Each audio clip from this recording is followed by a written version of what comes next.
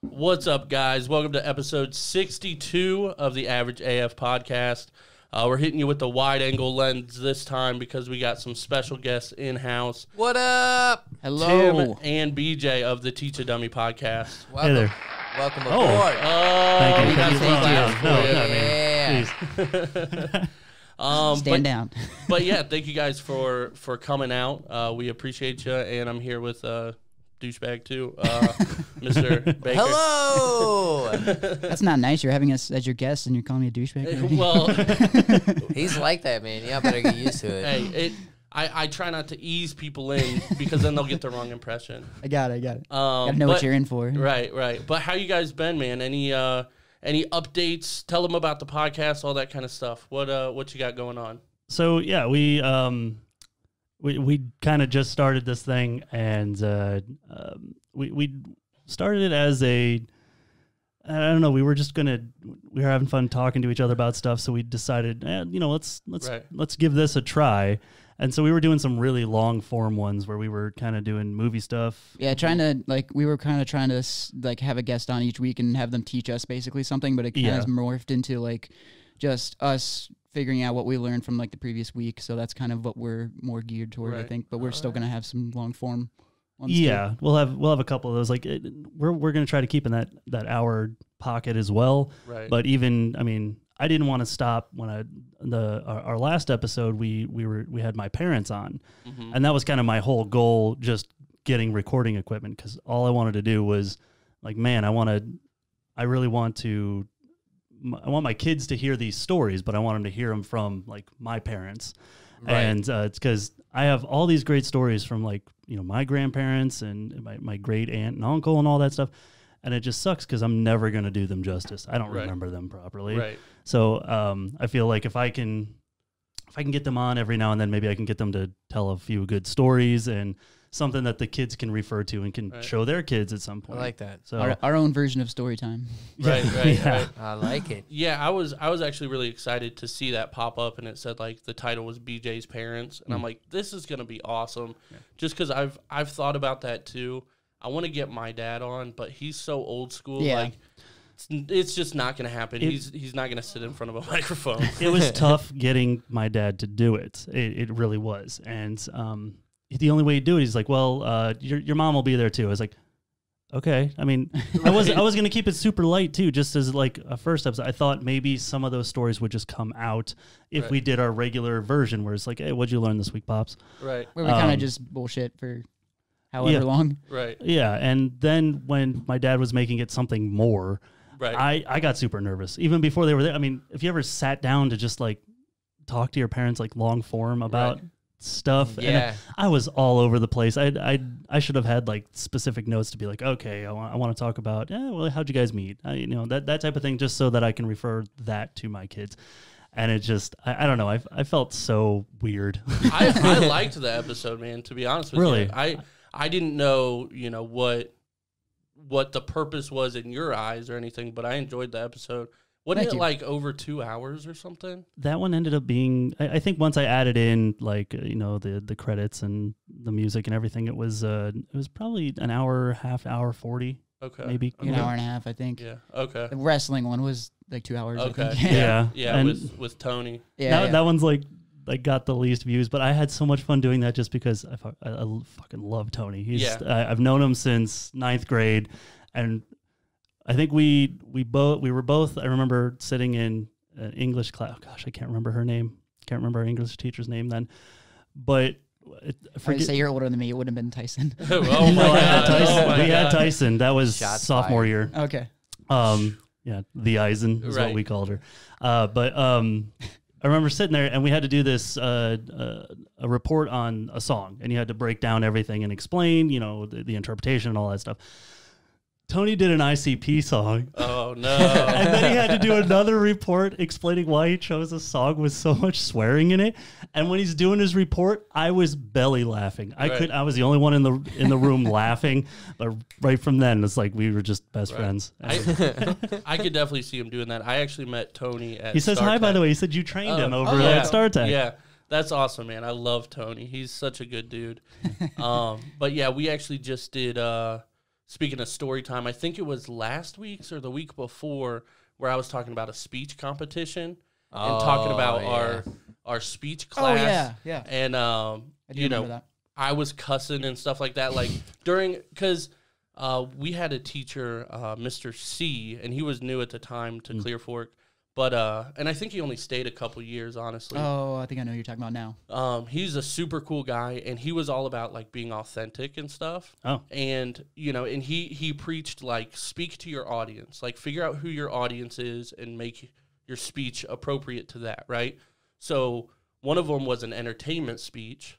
So I did Daniel Tosh's stand up, and I did it for it was 12 minutes or something. Dang! Which album did you do?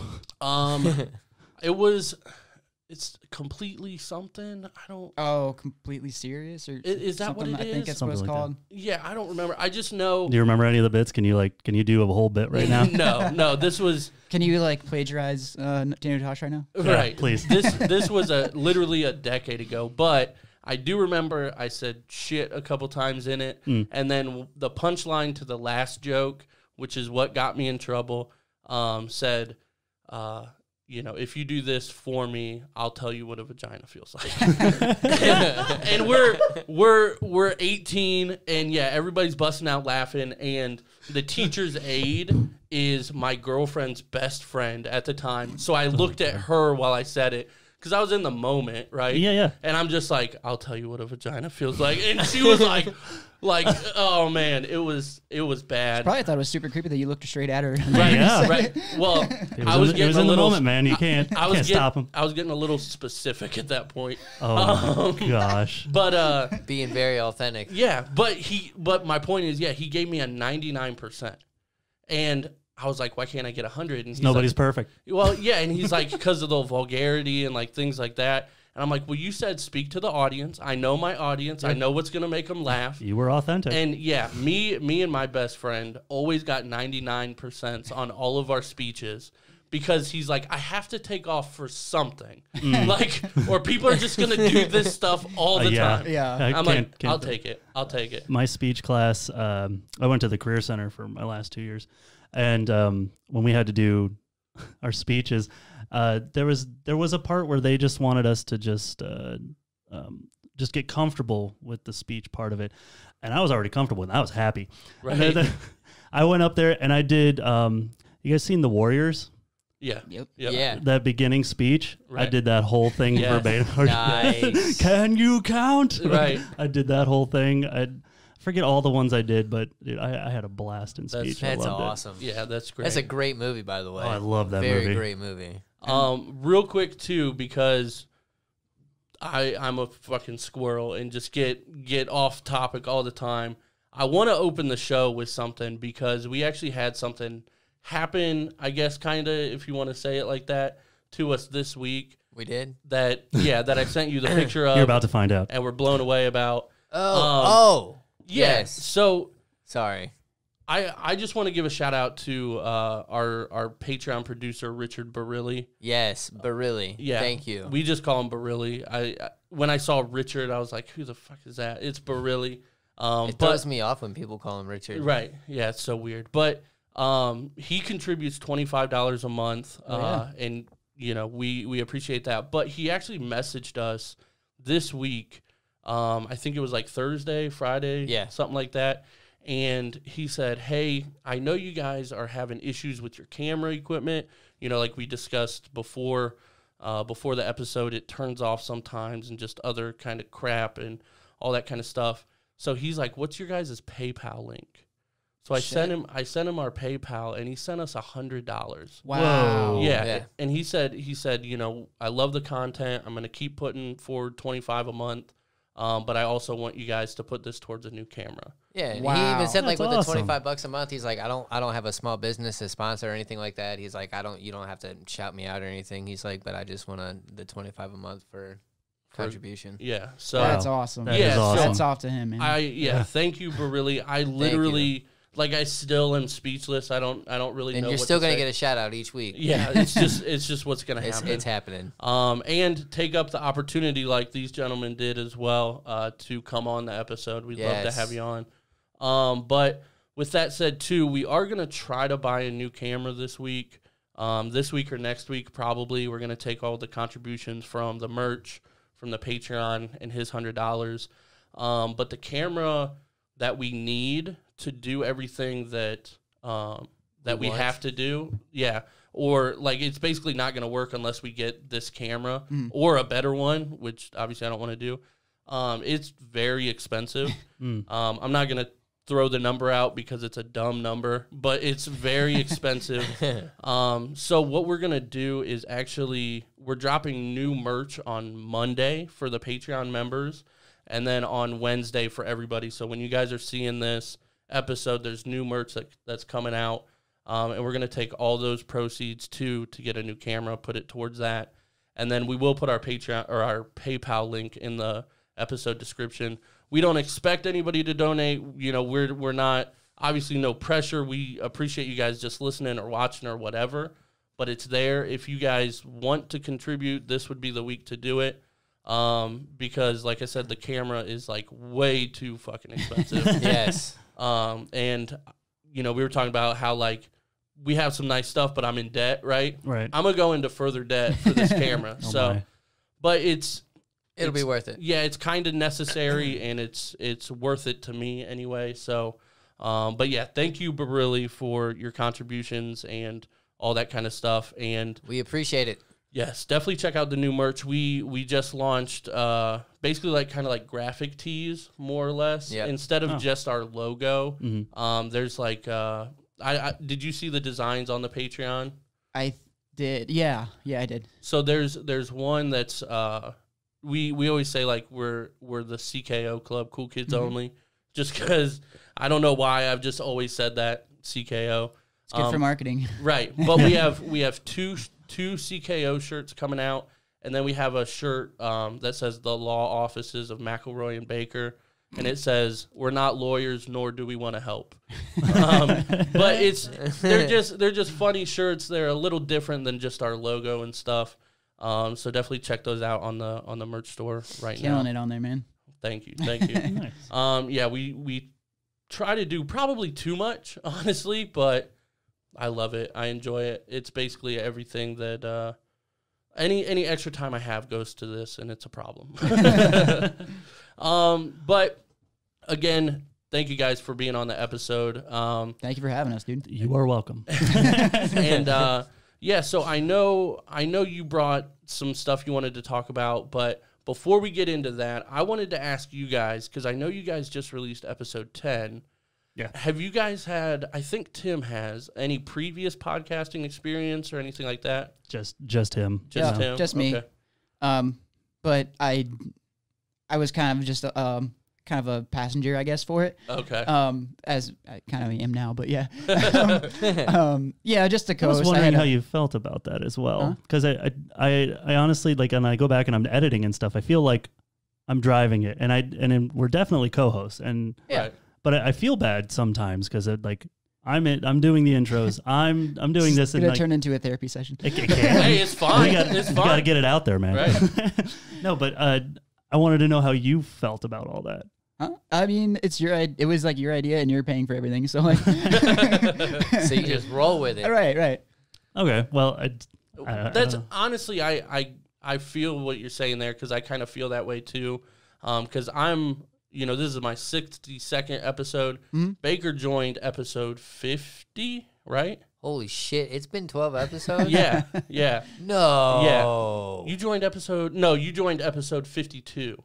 Okay. It's been 10 episodes? Still, that's like, right. That's still like 2.5 months or something. Yeah. Still around the same area. Right. So he's still kind of getting used to it, you know, and I kind of feel like I've taken over some shows and stuff like that too, but it's just the name of the game sometimes. Like somebody's got to do it. Yeah. But you've also got more of the experience too. Right. And I like you said, we're hosts together. Right. But I also feel like you being 62 episodes in, me being 10 episodes in, there's a little bit of a difference, but I let you kind of take control so I can figure out what the hell I'm still trying to do. I just felt like you were just getting your wings under you. Yeah. You know? Right. So Yeah, that's how I feel sometimes. Where did the last co-host go? Or We can't tell you that, or we'd have to kill you. Yeah. no, that's all right. Bring it. Just kill me. No. This is true crime. If you don't know, Yeah, this is definitely actually true crime. a true crime podcast. I don't know if you knew Oh, that. good, and we're in. This is Yes. a real life murder mystery. Tim, Yeah. we're finally gonna die. Right. This is an escape room with no escape, so I'm still just gonna you try. guys know. You Oh did- my God, you Adam! did- Why do you have that knife? You didn't shut the door all the way, did you? Don't worry, I locked it. But no, Steve. Me and Steve started this because similar to what you were saying, we just have really good conversations all the time, and we both kind of think a little deeper than, I don't want to say most people, but than most people do kind of publicly. So I was like, let's just put this, out there and see what people think. And we started similar to you guys, like with a theme or something like that in mind. We did hip hop album reviews. Yeah, I heard you Pretty saying that much. on one of the episodes. Yeah, that's what you were doing. For the first, I would say 8 episodes, we probably reviewed 6 albums or so. And then just eventually was like, it's kind of tough to listen to a full album multiple times and break everything down every week. So we kind of steered away from that, and then we had guests, and it just kind of got away from that. But Steve, going into it, told me that he's only going to do it temporarily, which is fine. All the expectations were straight up. He's like, and he's a very busy guy too. He's like, I got other stuff I got to focus on. I'll do it with you, but he's not a very social media driven person or anything like that. So he's even like, it's pretty much all you, but I'll be there with you, But he started taking music production a little more seriously, making music and stuff like that. So he just told me a while ago, probably, 6 months before it actually happened, but he's like, I'll go for a year. So episode 52 came around, and we had us two and Steve on for the last time, kind of a handoff type thing. It was a And smooth then transition. Yeah. We tried to make it as smooth as possible. We had so many fuck ups that night. Oh man, that was the night we had so many fuck ups with everything. Yeah. Oh yeah, because we had to record 2 separate days. 2 separate days. Yeah. The reason I kind of spoke about this before we started recording, but the reason we do the video and the audio separately now is because we had so many issues when we did it together with this software. The audio just didn't come through. It just would be staticky and I don't even know how to describe it. It sounded like we were underwater. Yeah, almost. it was like we were underwater, but still good quality.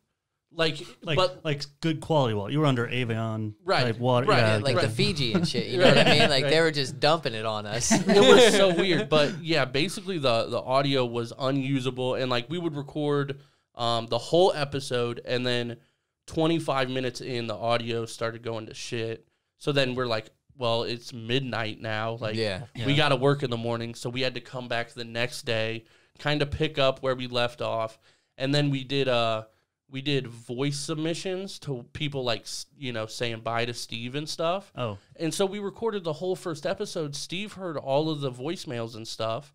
And then half of it we couldn't use, so we had to come back the next day and him hear half the messages again and still try to act. So his reaction wasn't kind of genuine. Yeah, it wasn't the same, and it was terrible, man. So we're finally on to the right track. I finally have the right software to edit everything together and things like that, but it's been a struggle. Yeah. It has been a struggle. But actually with that said, what have you guys learned just episode 1 through 10? Maybe an approach difference, a style difference, anything like that. I'm always curious to hear that kind of stuff. So like I said, we did start with the long form, and we wanted to have specific people on to teach us stuff. I have a lot of friends who are in the asset protection career, and I'd love to have them on because they have hilariously awesome stories of just getting stops and stuff. So I wanted to set all that up, but that was getting difficult. And then we were thinking about doing long form like that. It's going to be probably once a month or something like that. But then there was a good while there. I think it was COVID stuff, and it just started to wane and stuff. I'm like, nah, I need like motivation. And I talked to Tim about like, why don't we go weekly and just talk about what we learned the previous week, because you can't go through a week without learning something. Right. And then just have people on, and if they do have stuff that they can teach us, let's just let them go. Right. Let it happen. So that's kind of the big change we've had. Of course, there's going to be a lot of stuff like we need some better equipment. We need like what we were just talking about before we started recording and stuff.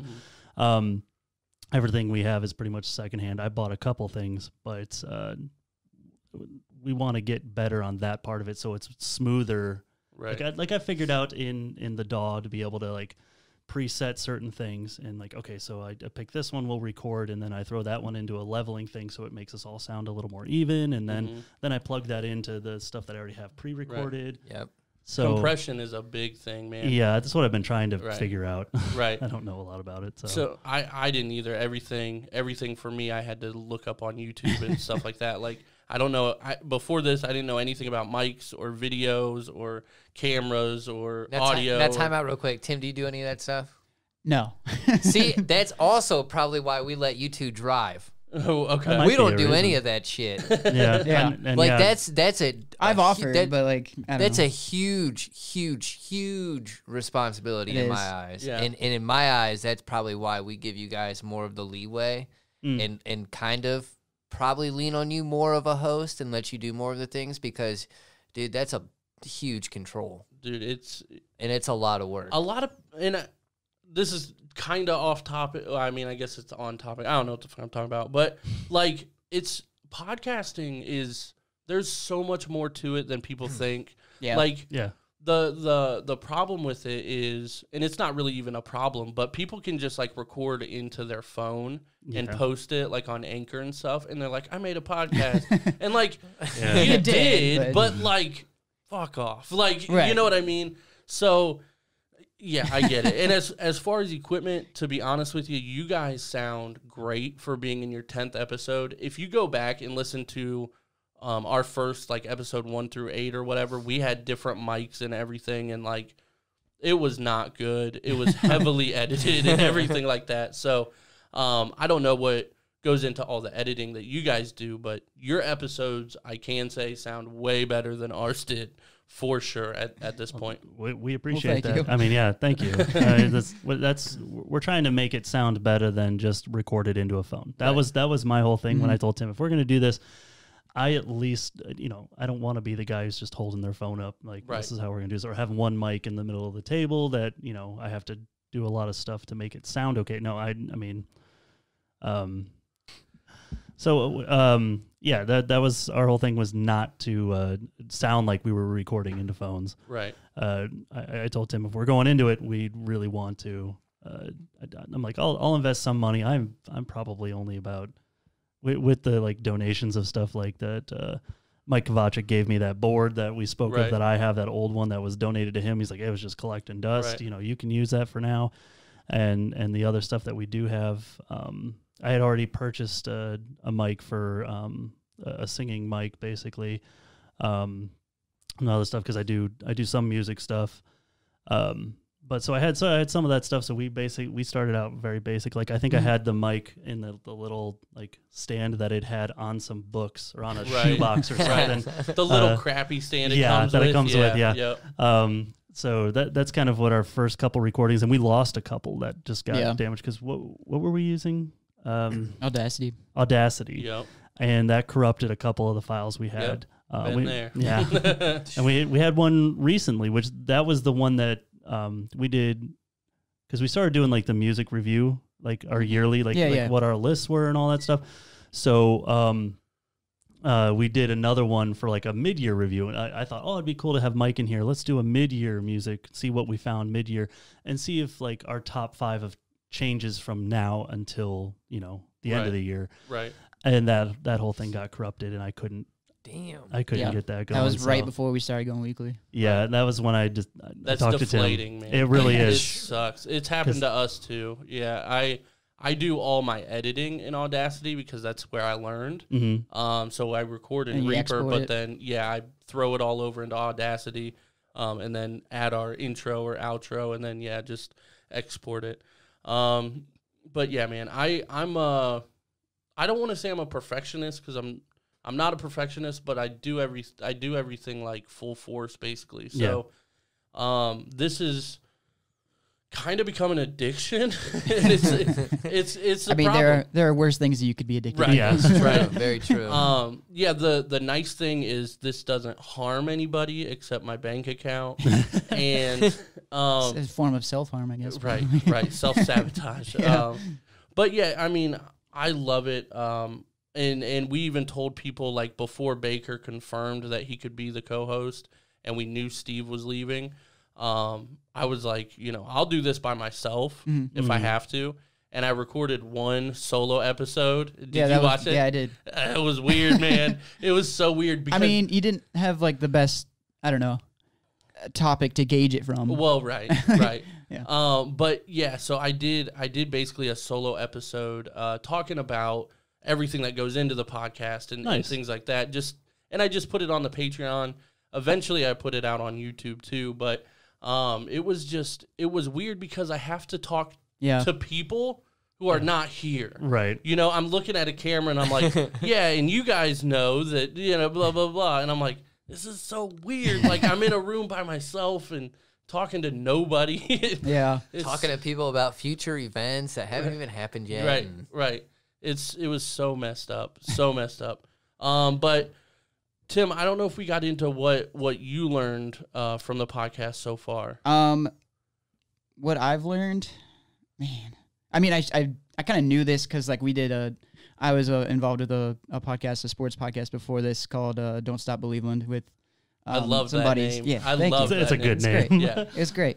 It's the best part about the podcast. No, real quick, before you go into this, were you guys like picked up by like a radio station? Networks. We were a part of like a couple podcast networks. Okay. And we did actually get like paid for it eventually. Nice. Like, we got like sponsors and stuff. That's awesome. We felt like we were stealing from them, but well, right. I still feel that way. So I feel you. But yeah, it was fun because that's like one of my favorite things to talk about. So, but yeah, just kind of our schedules didn't line up, so we just kind of ended it. But did you do all the? He does all the uploading, and he deals with that whole part of it. I usually deal with like the social media aspects. Yeah, okay.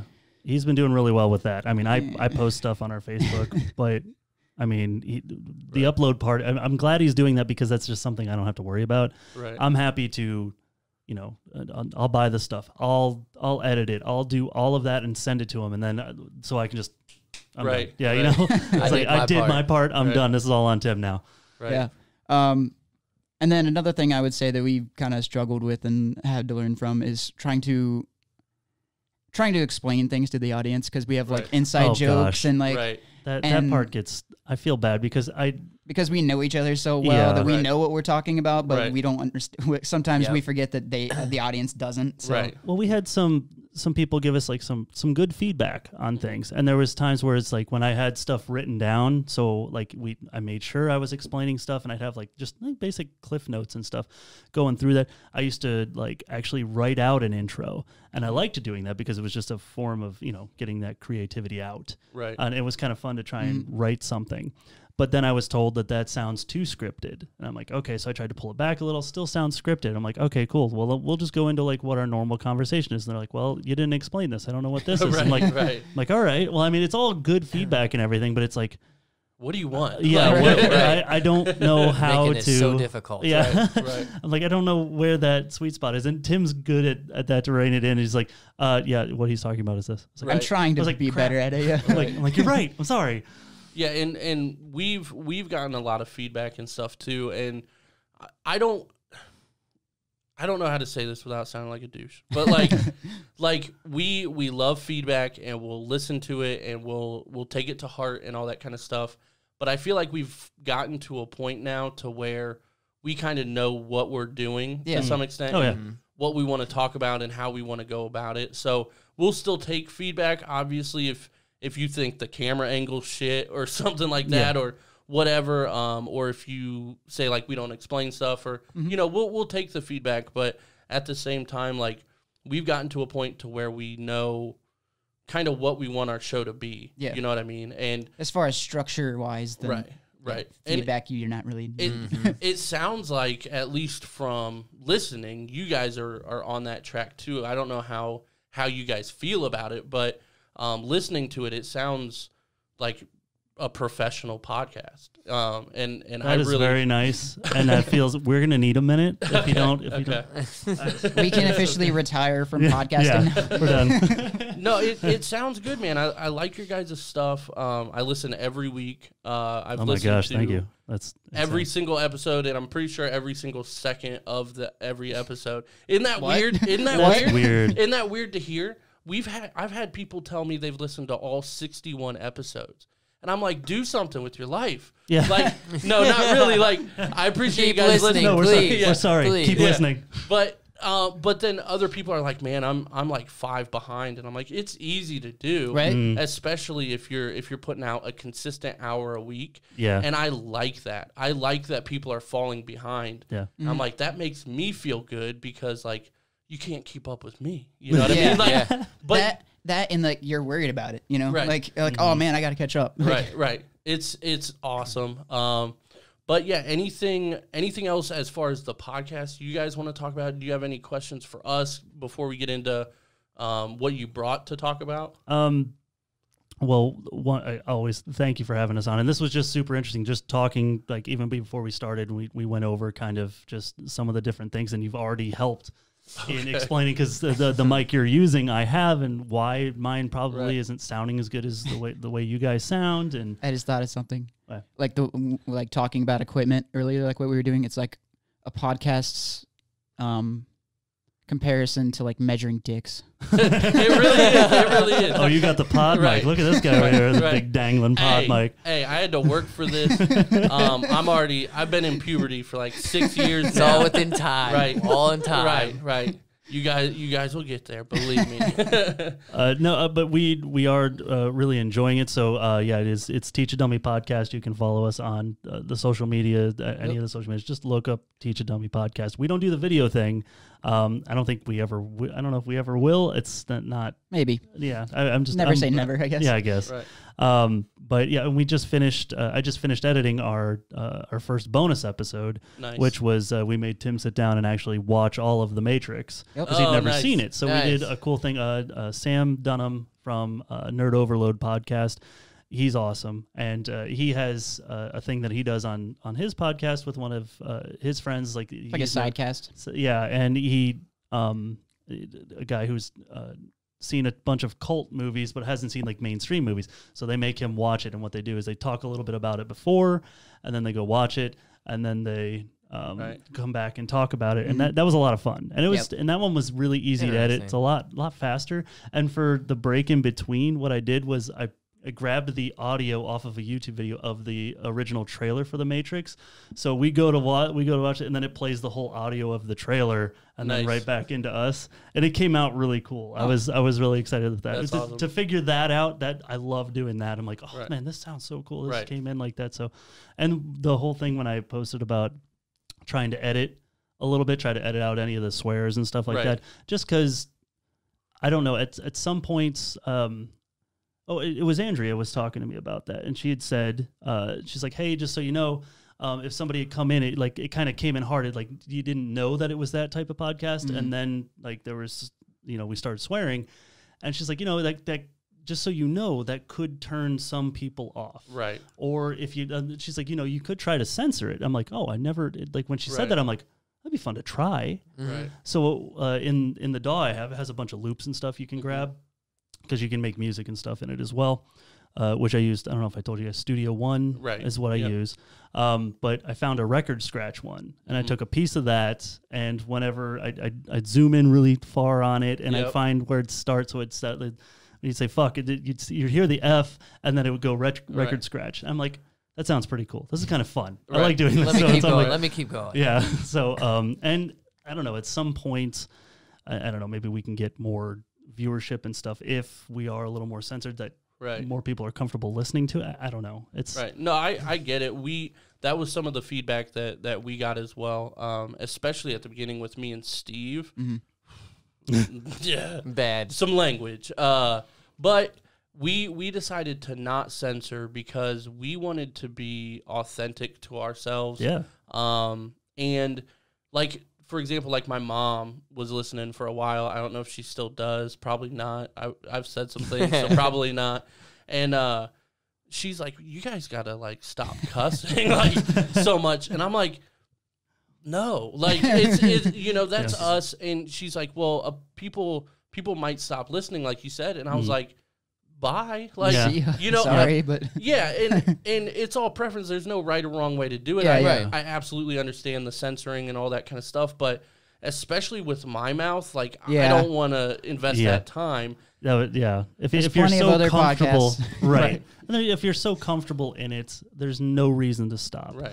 And I don't know. I don't think in our general speech we don't swear too much. I mean, I hang around. It depends on maybe a couple an episode. It sounds like maybe. Yeah, there's. I mean, depends on who I'm around. Yeah, I was gonna say depends on who I hang around. Right. I'll swear more, but it was just I don't know. Maybe we can get some more ears on it. Right. I don't know. Right. Like I said, there's no right or wrong answer to it. You know, anybody can do whatever they want. You know, that's the glory of podcasting is you can have whatever kind of show you want. It's great. All right, guys, a little break in the action here to shout out our Patreon producers and our small business sponsor. First, we'll start with the producers. I'm going to try to remember off the top of my head. Do it. Because I didn't look. Do it. I believe we got Teach a Dummy Podcast, who's on today. Hoping you're enjoying that so far. I'm sure you are. I am. Steve, Sarah, Nate, Tom. That's 5, right? I think so. Taylor. Oh, man. Who's the last one? They're going to get upset at me. Barilli. Yeah. Oh, my God. I forgot about Barilli. I can't forget about Barilli. Not Barilli. You guys know why. You already heard it at the beginning of the episode. Yes. But, yeah, to speak on that just real quick, we are investing in a very, very, very, very, very expensive camera this week. Very expensive camera. Yeah. But hoping we are going to avoid some of the issues that we've had on recent episodes and things like that. Yes. But shout out to Barilli for donating an extra $100 to the cause. Thank you very much, Barilli. That's insane. Still speechless. Still don't know what to say about that. Other than the fact that we appreciate you and we're going to continue to shout you out, even if you don't want it.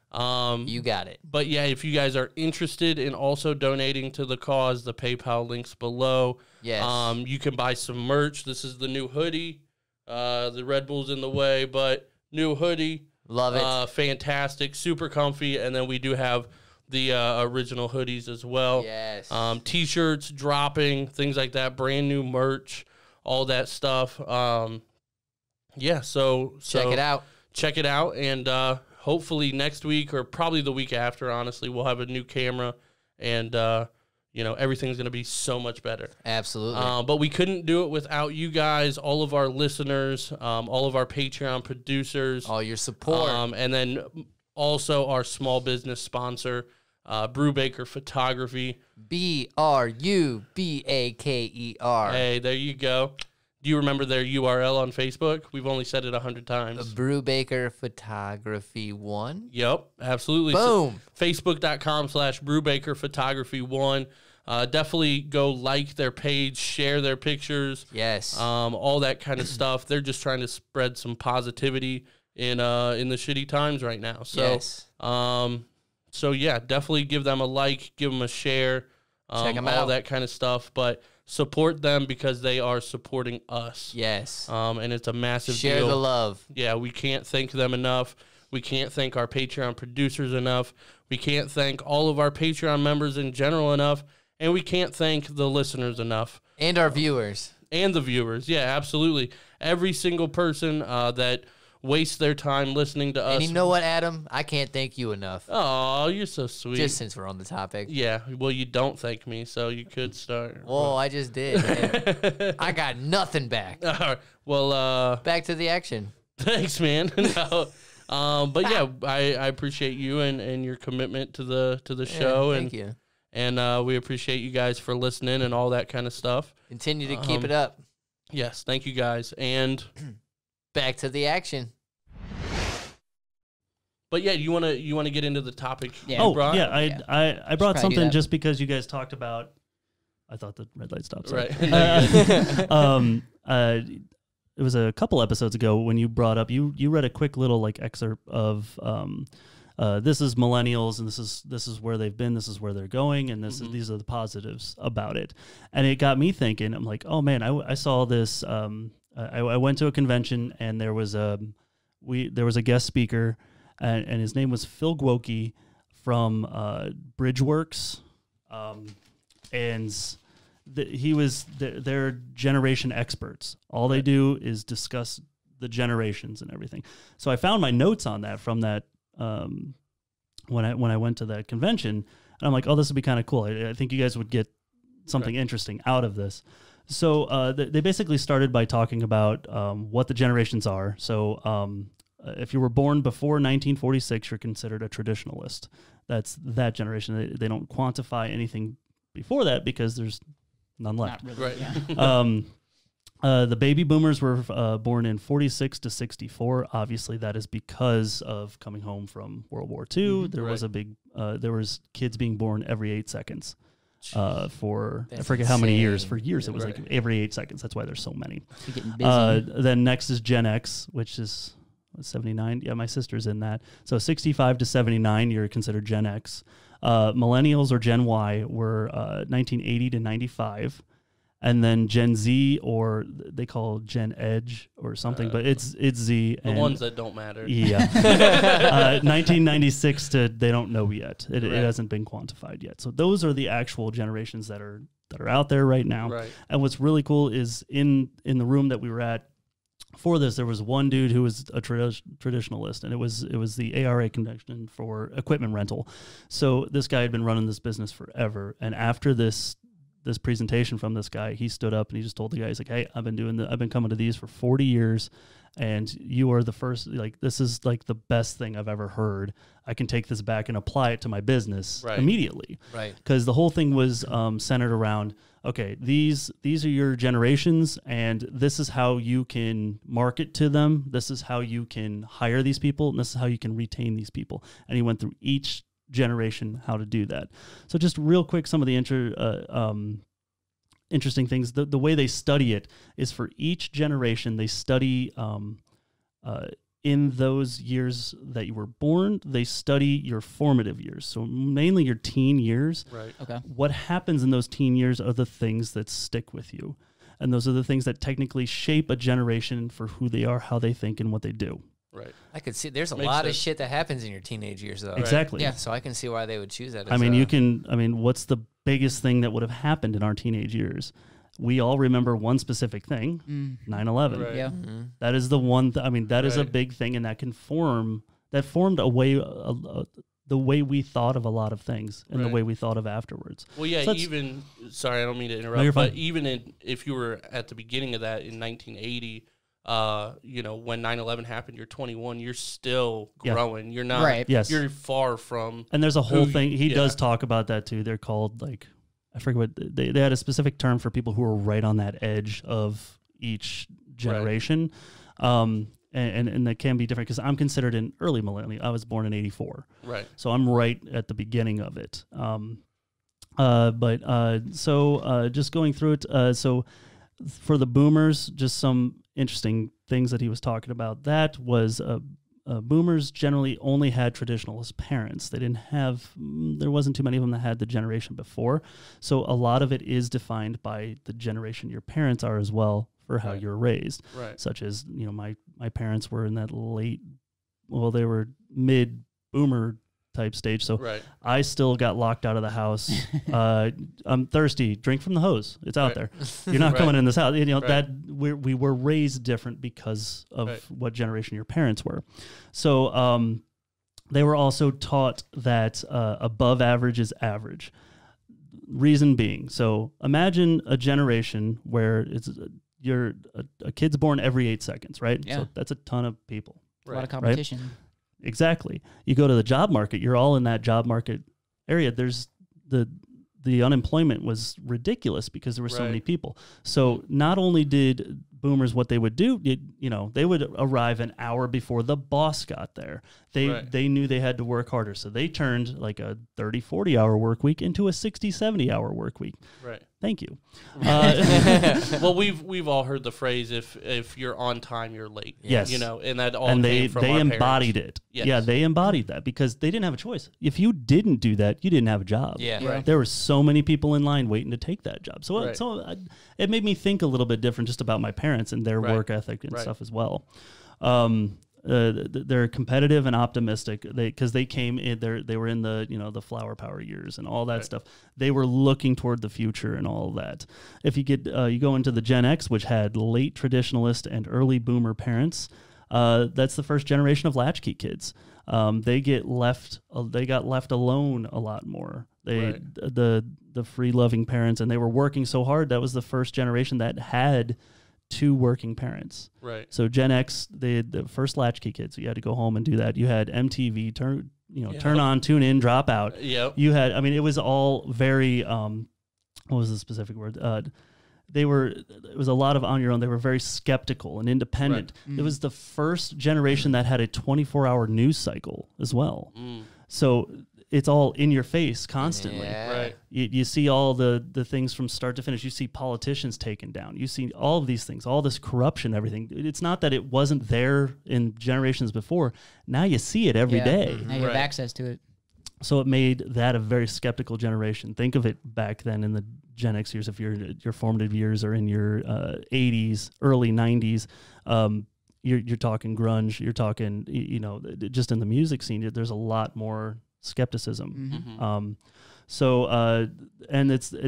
they became so independent because of all that, their whole motto was, if you want something done right, do it yourself. Right. And that's, if you see a lot of people in that generation, they do it that way. I run on that cusp because there's a whole nother thing coming for millennials and Gen Z that made so much sense to me. When he started talking about millennials, it was insane. He just drew me perfectly. So in the millennials, we had late boomer parents and Gen X parents.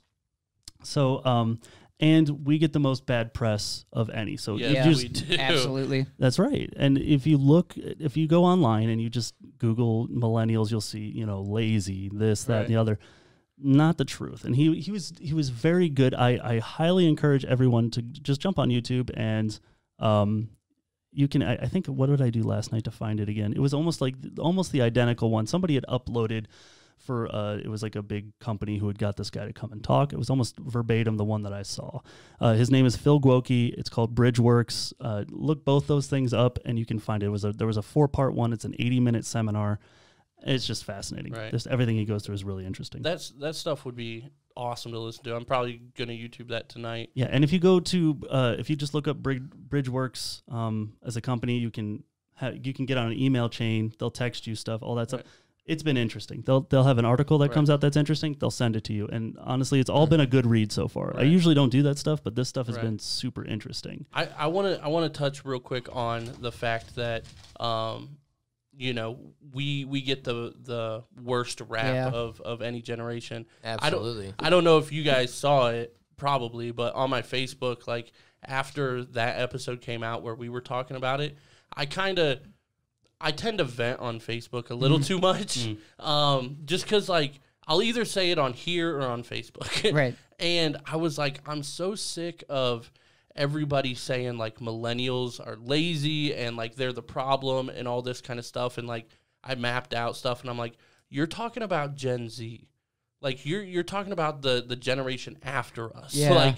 I'm not saying that they're lazy or whatever, but the stuff that they're referencing. Yeah, you're referencing stuff to not us.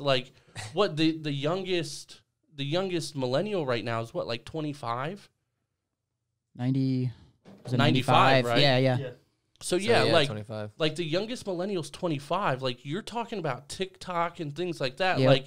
There might be a couple social influencers and stuff like that. You're talking about the generation after us. And there's not anything wrong with them per se, but I'm stop saying millennials, please. Well, and it's one of those things where it becomes a hot button word. Whereas like most of the millennials are trying to get people to say Zoomers so that they get off of us.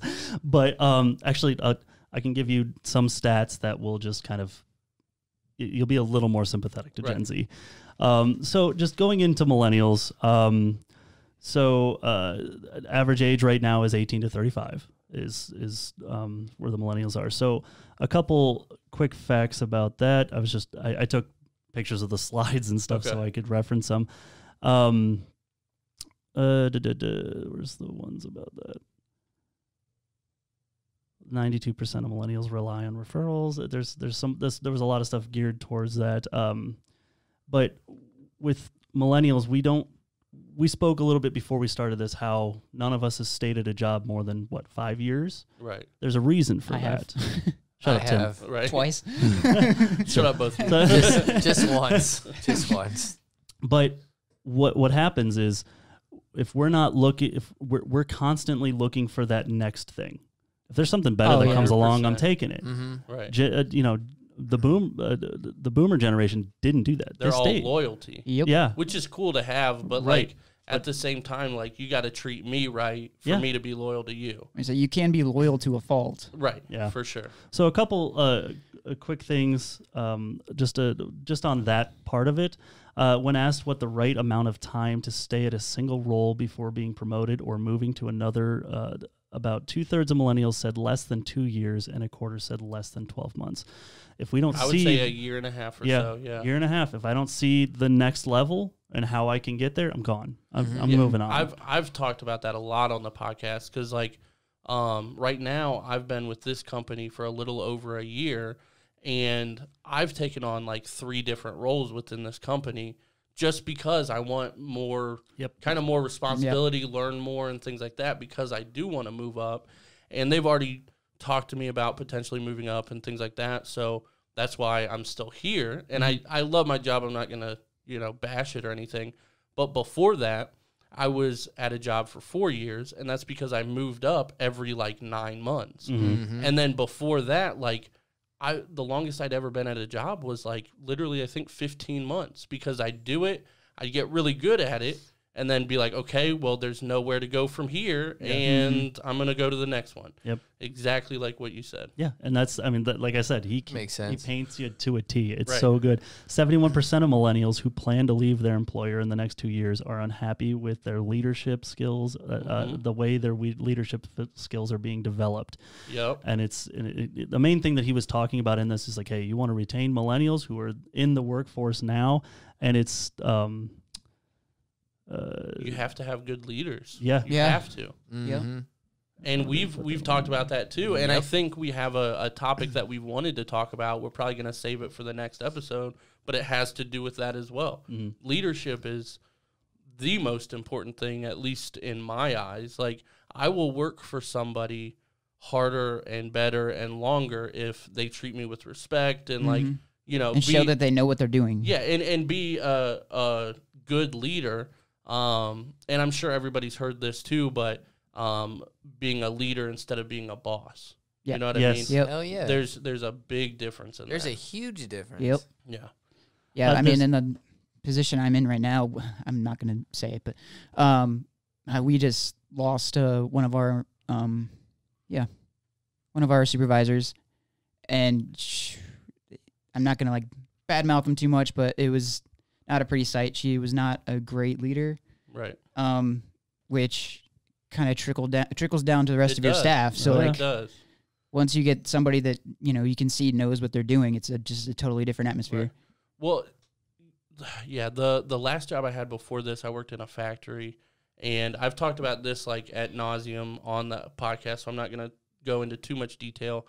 But I would work 7 days a week, 14-hour days. And have to like basically beg for a day off. Mm-hmm. Like I was working max 92 hours a week, and minimum at least like 80. Wow. But I was getting overtime and stuff, so the paychecks were great. Mm-hmm. But they're all old school. They were the generation before us and stuff. And the best way I describe it to people is they were yell first, ask questions later. Mm-hmm. You know what I mean? And they came to me and was like, how do you get your team to do what you say without any pushback or anything like that. And I'm like, because I level with them and I talk to them like a person. Mm-hmm. I'm like, hey, man, to know them. Yeah, like I'm like, hey man, what happened in this situation? They're like, well, this happened and then this broke, but then we had to do this. I'm like, all right, well, next time we got to do this and this and this. Cool, end of conversation. Instead of coming in hot and throwing a grenade on everything, and then everybody's pissed off at you because the machine broke, and it's like nothing that they did wrong, and it's all bad. So leadership there, like I said, I was making good money and about 40 to 50 hours of overtime a week. Yeah. And I left it because of the leadership there, because I was around them. Specifically, like one of their polls, 75% of millennials will take a pay cut to work for a socially responsible company. Yeah, absolutely. Yep. Facts. It's definite facts. Yes. Yeah, so that's, I mean, it's all super interesting. And one of the other things that he touched on that was super interesting for that was the fact that, okay, so there's always been technological change in any generation, right? Mm-hmm. So, but it came so much slower. Right. I remember getting a VCR. I do. I remember when we got our first, we had a Betamax and we got a VCR. I remember that. But I had that VCR for 10 years. Right. Something stupid, right? And everything was still VHS. You get to a point where the Macintosh comes out in '84. And then right from there, I mean, it was all systems go, man. Right. You got to once you got to the iPhone, and now we're looking at technological improvements on here every year. So what the big difference with, having change and everything is the rate of change that our generation is dealing with.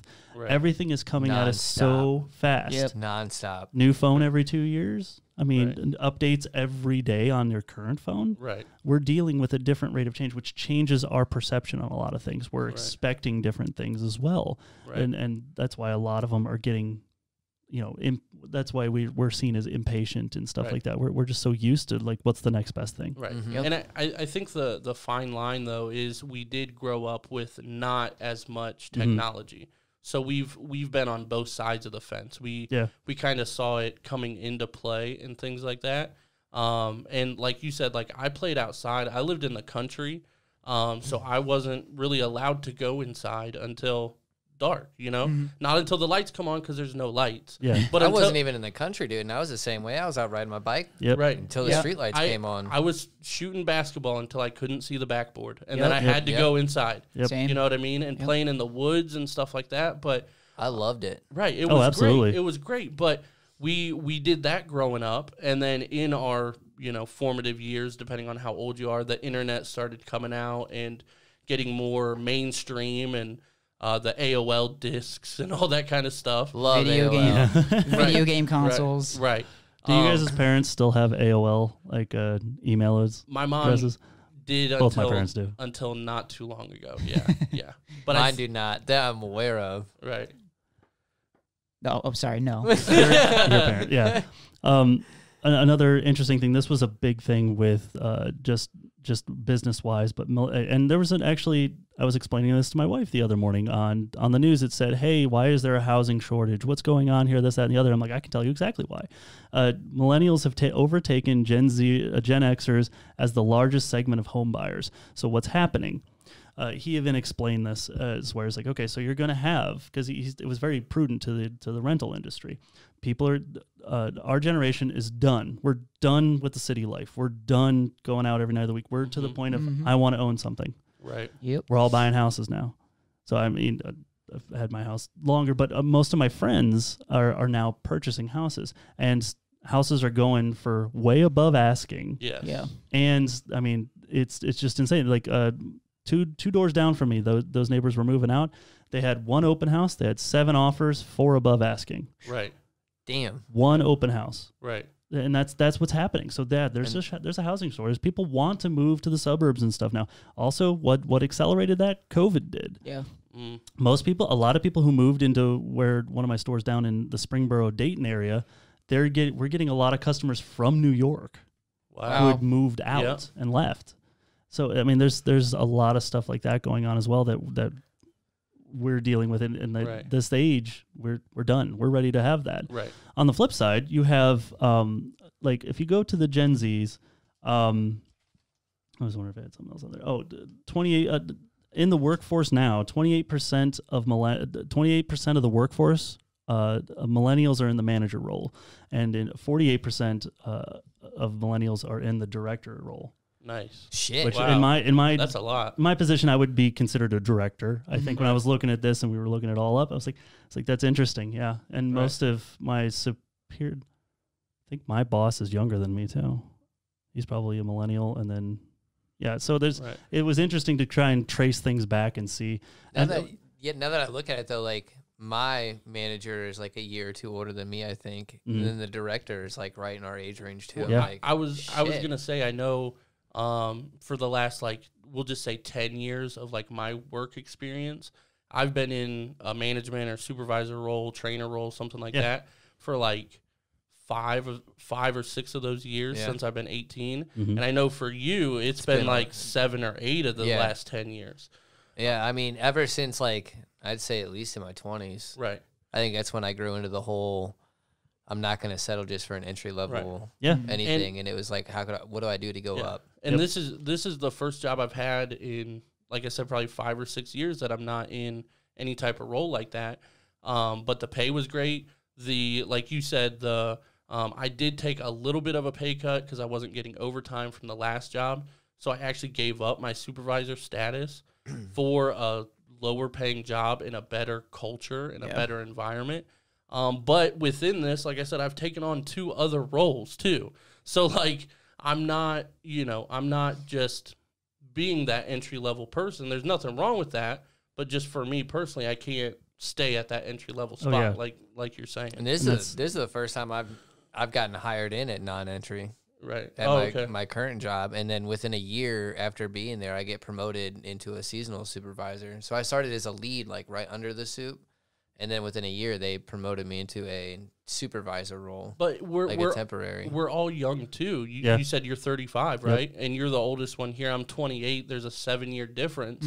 But just what we've talked about, listening to your guys' episodes and stuff like that, we've all had, it sounds like 5, 6 plus years of management skills, and we're all 35 or under. Yep. Like that's crazy. Unheard of for the generation before us. I had a teacher at the Career Center who just brought to my attention at some point. I was at McDonald's when I was in high school. I closed every Friday and Saturday night, and he just brought to my attention. He's like, "Do you ever drive around just, after 6 p.m.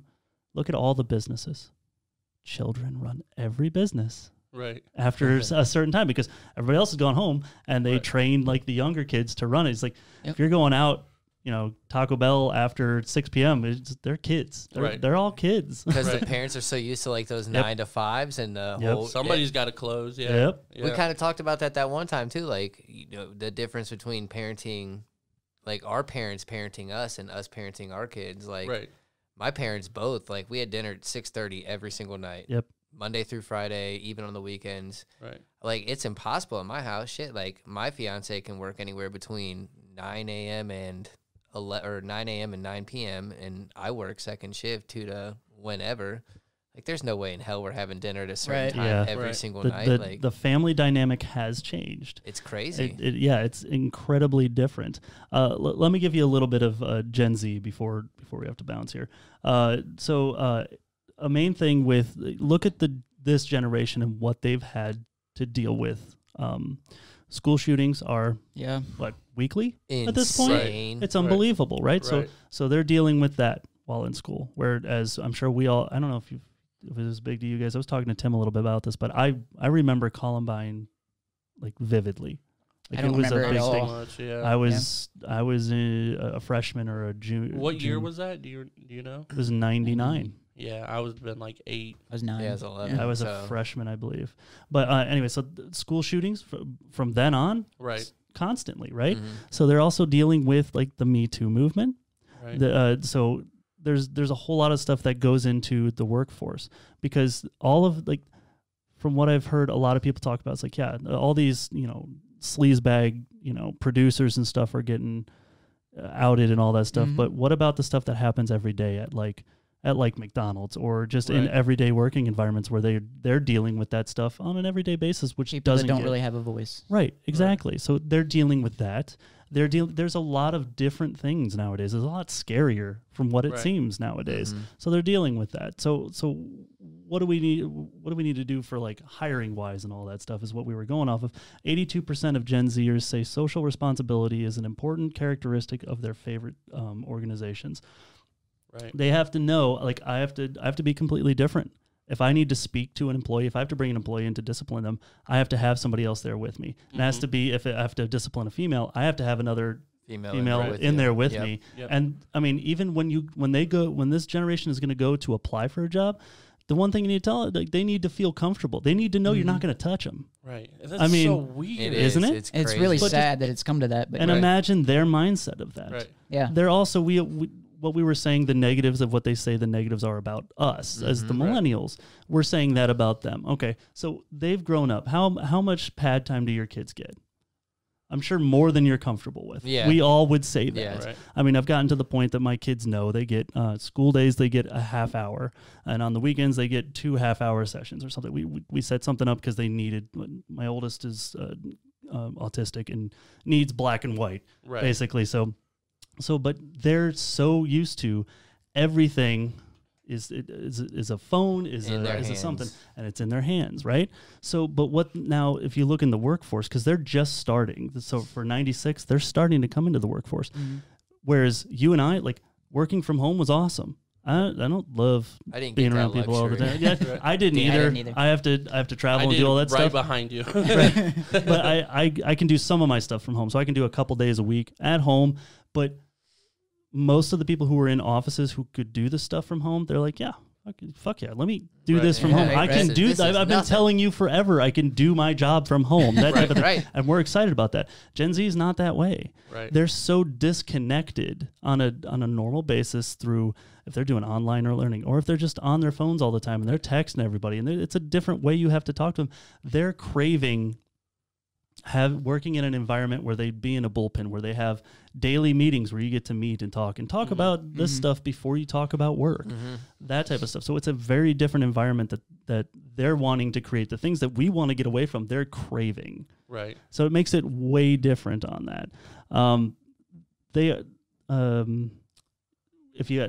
We have to lead with unquestionable integrity and responsibility, because your true self is out there now. The phone is what created our true self. Right. Did you guys had landlines growing up? Oh yeah. Okay. Yep. Were you taught how to properly answer a phone?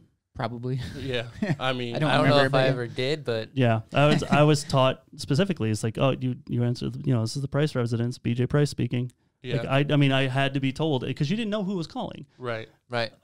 Starting in our generation and forward, we are nothing but our true selves. You talked about that. You don't want to change the podcast because this is who I am. Right. Where did that come from? We weren't taught those values specifically after this stuff started. Tim calls me up. I'm going to answer it because I know it's Tim. Right. I know how to answer it as well. I'm not going to say, hello, it's BJ or anything like that. Right. I mean, you know who's calling. Even when like work calls, I can, I name them, hey, Larry, what's happening? It's not formal like that. Yeah, there's always a different way that you because you know your audience. It's so weird too, because I was just thinking actually the other day, as far as like being your authentic self and things like that, like no actor or actress anymore goes by like a stage name. Like, very rarely. Like, unless they've been in it for a long time. Yeah. Like, Brad Pitt might not be named actually Brad Pitt. Right. But, like, any... Well, that's all SAG rules and stuff, too. Well... I mean, you can't... Okay. Yeah. But, yeah, like everybody now, especially podcasts and stuff like that, like, you are you. Like, you're Tim Metcalf, you're BJ Price, and you don't have any of the pseudos or anything like that. Right. And it's just crazy. I guess rappers... Yeah, but even then, like, you can just Google their name. Yeah. You know what I mean? Like, it's all out there. It's, it's just crazy because, like, before that wasn't the case. Like, you could be, like, I could be Jimmy, and I could tell you my name's Jimmy, and you would never know my name's not Jimmy. Right. You know what I mean? Like, but now it's like, no, you're Adam. Like, it's really easy to find out that information. Yeah. And it's just crazy how different each generation is. Right. And and theirs was when he did that whole thing on Gen Z. Like honestly, I am not doing this justice. You have to listen to this. He's a fantastic speaker, and he had the information to back it up, all the studies and everything. It's fantastic. It's a good thing to look up. I really, it changes your perspective. So when I get people coming in, it was mainly like how I do my interviews and everything for work, who I'm hiring, how I'm hiring.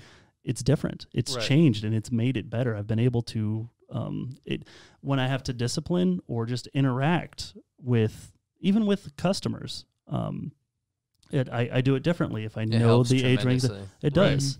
Right. So this can help in every aspect of your life.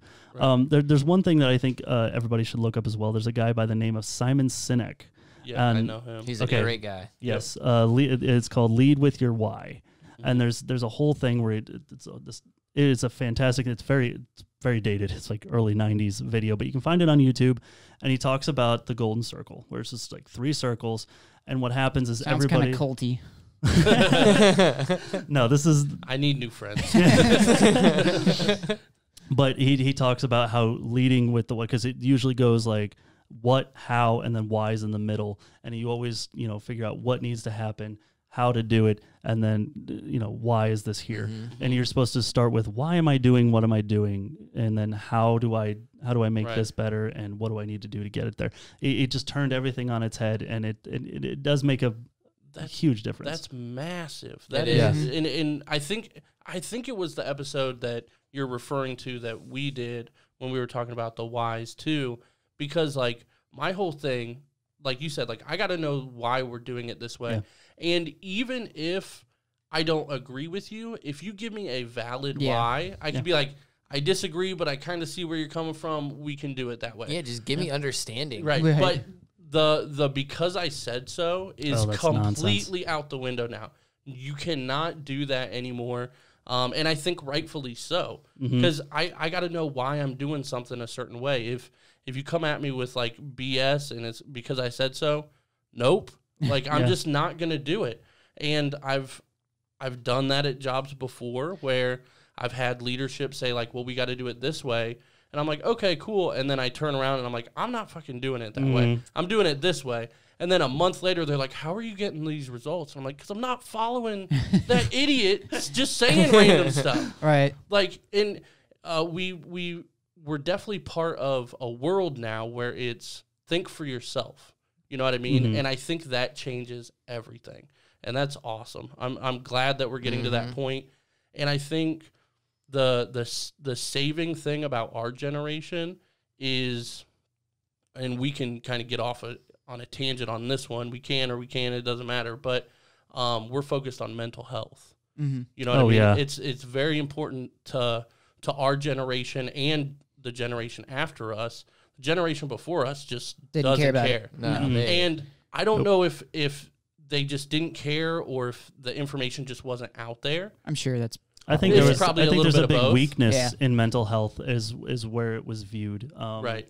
Even like generations before, like my grandmother on my dad's side had a bunch of mental illness. And I think my dad talked a little bit about it in the episode, but didn't get help because you didn't. Right. Like if somebody found out you were getting help. Yeah. Right. And even if the little bit that did exist, if you went to it, you were an outcast. Right. Yeah. You're a nutcase at that point. Yeah.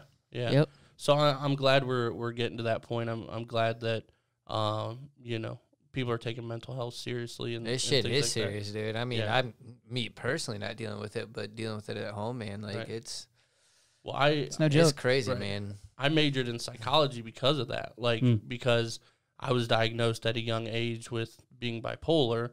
I don't really think I am. I think the guy just didn't know what he was talking about or something. Because it was like a one-time meeting on blast for a half hour, and I was like 12. And I was just like an angry little kid or super quiet. You're just like, fucking with the doctor. Right. And he's like, you're bipolar. And I'm like, no, the fuck I'm not. You're bipolar. But yeah. But I was like 11 or 12, and I'm like, I don't know what this means. So I researched it, and I was like, this is kind of cool. And then I just slowly started getting into psychology. But yeah, mental health is super important to me. And I'm glad again that our generation is taking that seriously for sure. Oh, absolutely. And you can see it even in the workers. when you have, we did get, with COVID, we got like some mental health days. And you see each generation, they're like, well, that's bullshit, mental health day. And then you look at us, it's like, that's kind of, maybe we'll take the day and just not doing something. Right. It's like, it was just interesting because, you know, in the hardware business, I mean, we have everybody because we have mainly like retired old dudes who want to work for a hardware store. And then we have, you know, just anybody else we can get to hire, all that. And now with COVID, we actually got like a ton of different, like, because we were considered essential. You needed the hardware store open for stuff. And so we got a ton of people. We got like people from hair salons, bartenders, all this other stuff. So it's like a weird mix. Weird dynamic. And it's really cool because I've like learned a lot of just interesting things just from, it's like, oh, what'd you do before this? Oh my gosh, that's just talking to them about it's really cool. That's awesome. Well, we appreciate you guys coming on. Absolutely. Thank you guys. Thank you for having us. That was a blast. It was great. I was actually thinking before this, I'm like, this is the first time we've had 4 people on, but it's not true. Actually, we had the Greener Grass podcast on, but that was before we did video. So you guys are our first dual video guests. Yeah. But yeah, we appreciate you guys coming on. Definitely check out Teach a Dummy podcast. Yes, I know you guys are on Apple. I know you're on Spotify. Are you anywhere else? Yeah. Pandora? We should be on Pandora, Stitcher. Nice. Okay. We will be on Amazon shortly, I believe. I just submitted. Okay. So. Sweet. And then any social media to plug or anything like that? Facebook is probably the best way just because I'm that early millennial and I don't do Twitter. I don't do any of that other stuff. So I do Twitter, but it's super hard to like even, you know, promote yourself on Twitter or anything like that. Instagram, we're a little bit active. I'm not super great at Instagram either. Yeah. But it's at teach_a_dummy on Instagram. It's Instagram's so much easier when you have video to pull from. Yeah. Oh, it makes my life so much easier. But then, and your guys' episodes, I think, come out Fridays, right? Yes, we record on Mondays, and we try to have it up in the evening on Fridays. Okay. So, and I don't know if we're going to do bonus episodes and when they're going to come out. I have no idea at this point. Okay. Well, right on. Yeah, definitely check out Teach a Dummy podcast. You guys are definitely one of my favorite podcasts to listen to every single week. Thank you, good. Sir. Now we're done. We don't have to do it anymore. Right. But yeah, thank you guys for coming on, and have a good rest of your night. See you. Until next week. Peace.